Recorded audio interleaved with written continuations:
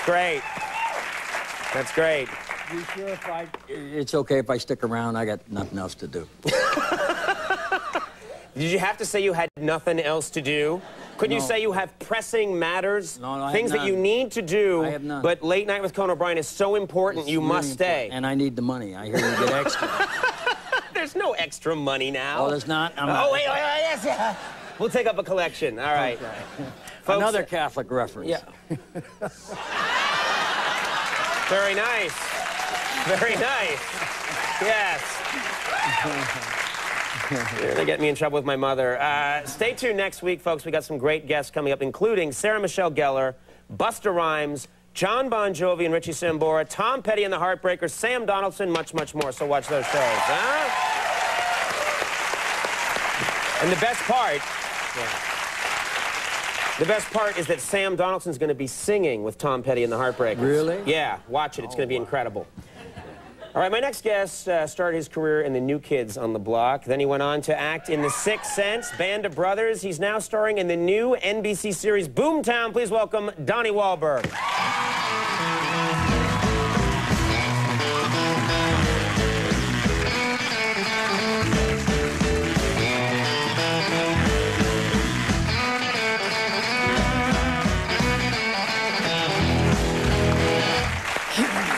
Wow. Good to have you You here. don't mind if I stick around, do you? No, you know what? We have three. Yeah, he's got nothing better to do, he says. Well, you know, we have three Catholic boys here now. There you go. There you go. Wow. All right. The only three in Hollywood. We're all here together. And he was at the Emmys too, man. I was at the Emmys too. And I enjoyed you too. Oh, thank you very much. You know, we have something in... No, stop. No, That's really got to stop. No. You know what, Conan? That's really got to stop. You were so great. Thank you. You deserve applause but- for the next 6 months. Well, that would be boring for people at home. No. You know, we have something in common, which is we sort of grew up in the same area in Massachusetts. And I remembered when I was living in Boston and the New Kids hit, it was huge. It was just this huge experience. And Joey from the New Kids, McIntyre, he bought a house right next to my parents' house, like a couple of streets over. Right. And I would pass it and I would see all these girls camped out outside his house. And I remember thinking, I want those girls camped out outside my house. Someday it'll happen. Yeah. It never did. That must have been intense for you, too. Is that right? Yeah. It's funny, though. It's funny that you say that, you know, because we used to get, like, flack from people who would see the girls hanging out. You know, people would drive by my house and see the girls and start screaming obscenities. You know, guys would drive by and throw eggs at Halloween. Just jealousy. And stuff. Yeah, but it's nice to know that, you know, beneath the jealousy, there are people like you who really wanted that for themselves, you know? Yeah. It's really cool. You know, this is a true story. Like, 2 Christmases ago, I came home, and my mother at one point said, there's some girls hanging outside the front of the house. And I was like, yes! This is great. I've always wanted this. So I went out, and I was like, girls, please, I need my privacy, you know. I'm a person. Leave me alone. And they said that they were on their way over to Joey's house. And that they had just stopped off for a second. That actually happened to me before. I had girls, and you know, they were always outside my house too. But one day I went out and I said, "Hey, how you doing?" And they said, "Hey, we just wondering how to get to Jordan's house." I was like, "All right, thanks a lot, Yeah. Thank you." Did you have to say that? Right. Now, when you guys first started out, you were playing anywhere you could get an audience. You were playing prisons at one point. Is that true? We did. You know, it's one of the great myths. It's true. I was going to say, I wouldn't suggest that the boy bands today go to a prison. Exactly. I don't know how long NSYNC's going to last in prison. Not long. The funny thing is, you know, people think we were this huge overnight sensation, but we really weren't. We were doing for about 4 years whatever we could do, and we did 3 prison appearances. One of them, my older brother, was in the prison, and he was the promoter for the show. It's true. Is that true? It's true. It's true. It's nice to know somebody there. You know, it was pretty remarkable. But you know, we used to be, you know, obviously we hated to get booed anywhere, but to go into a prison, I mean, God, if you fail on a prison concert, you might get raped, you might get murdered. There's no telling what could happen. So what we used to do is we would come up with strategies to win the inmates over. And what we did the first time is I smuggled in a couple of cartons of cigarettes. And so at the end of the show, I just started throwing them out, and I handed it out to the guys in the group, and we all threw them out, and the inmates went crazy. And the word spread throughout the prisons in Massachusetts about the new kids. You know, they would come and throw cigarettes out. And so, you know, everybody wanted us at their jail. So you didn't really need an act at that point, really. You could just, it's the new kids on the block, and they're cigarette shooting machines. Yeah. Yeah. Wow. Now you have children yourself now. I have two, yeah. Two kids. Are they performers? Are they? Can you see it in them? Like, do they want to perform? Well, I have a 1-year-old who I don't know with him yet, but my 9-year-old, my son Xavier, he plays guitar. He doesn't really know about my musical days. He knows a little bit about it. But I think he heard about it. The first time he really knew about it, he heard Eminem singing a song about us and said the new kids sucked or something. And he was like, Dad, weren't you in that group? Why did he say you sucked? Right, right. I was like, we did, son. No, that's a joke. That's a joke.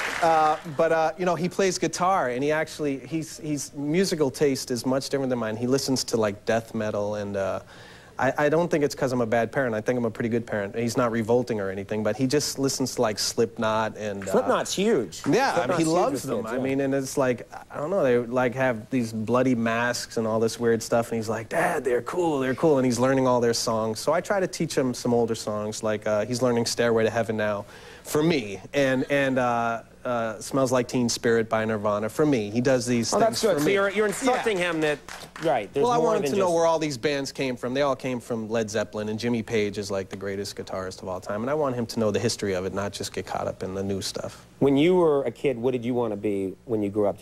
What did you aspire to? Did you have a plan? Because some young people that make it know, okay, I want to be in like one of the biggest bands in the world. Did you know that? You know what?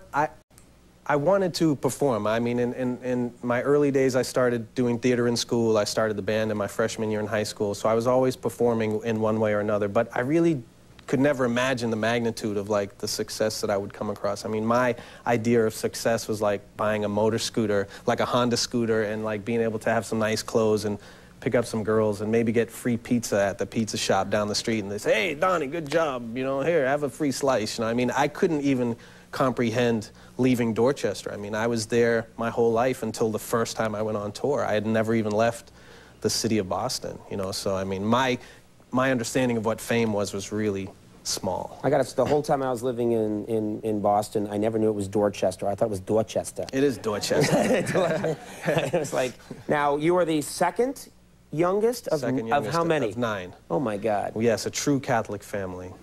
So you make I was one of 6, and now I feel like a small nuclear family of 6. Conservative, 6. Yeah. 9. 9. How did it, I mean, in our family, it was oldest beats the second, oldest Same beats thing. the third, you Same know, thing. so it all works its way down. Is that how it worked in your family? Yeah, and I know my brother Mark, he's not going to want me to say this, but it is true. The oldest would always beat up the next youngest, and Mark was the youngest, so he beat up nobody. And, you know, he's sort of got the tough guy reputation, but sorry, kid. Sorry. So even sisters were beating him up. My sister Tracy was like the toughest one. I mean, she had this kangaroo kick. When any of the brothers would fight her, she would like go back on the bed and kick. And nobody could get to her, you know? Nobody could get to her. That's like a WWF move now. It was, yeah. it was. It's called the Dorchester Kangaroo Kick. Yeah. You know, I got to mention, Boomtown, I think, has had the best reviews of any of the new TV shows. You got to be excited about that. We're so excited. I mean, we're blown away by the reviews. I've never experienced good reviews, at least not in my music career. And to have them for this show, which I'm so proud of and so happy to be a part of. I mean, we have a wonderful team of actors and writers, and John Avnet and Graham Yost are the executive producers. They're just phenomenal. I mean, it's just, I can't even put into words how excited I am to be a part of it. Well, congratulations. Thank you deserve it. Boomtown airs Sunday nights at 10 on NBC. Donnie, thank you very much for being here. Donnie Wahlberg. We'll be right back with Good Charlotte.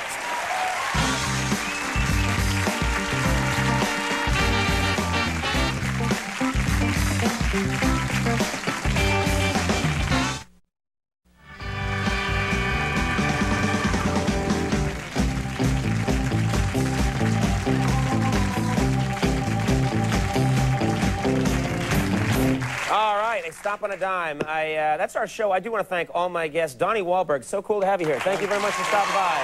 He's a good man. Big thanks apparently he had nothing better to do than stick around. Mr. Martin Sheen, thank you, sir. Our thanks to Good Charlotte for performing. Jimmy Vino, the Max Weinberg Section for Last Call with Carson Daly. We'll see you Monday. Have a good weekend.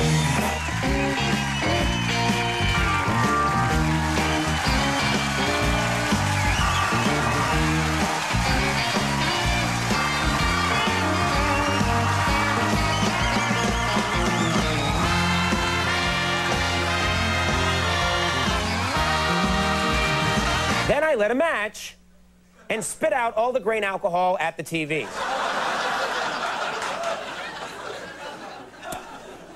Just then, there was a knock at the door,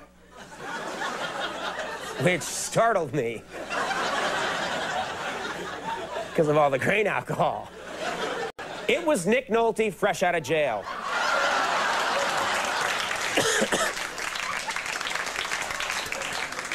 And I guess in jail, your head gets out of proportion to your body. Anyway, he yelled at Max and said, "Quit drilling peepholes in my room." Then he punched Max's head off and kicked me in the groin. Then he took off with Max's groupie. And folks, it was an amazing night. I gotta tell you, we had a good time.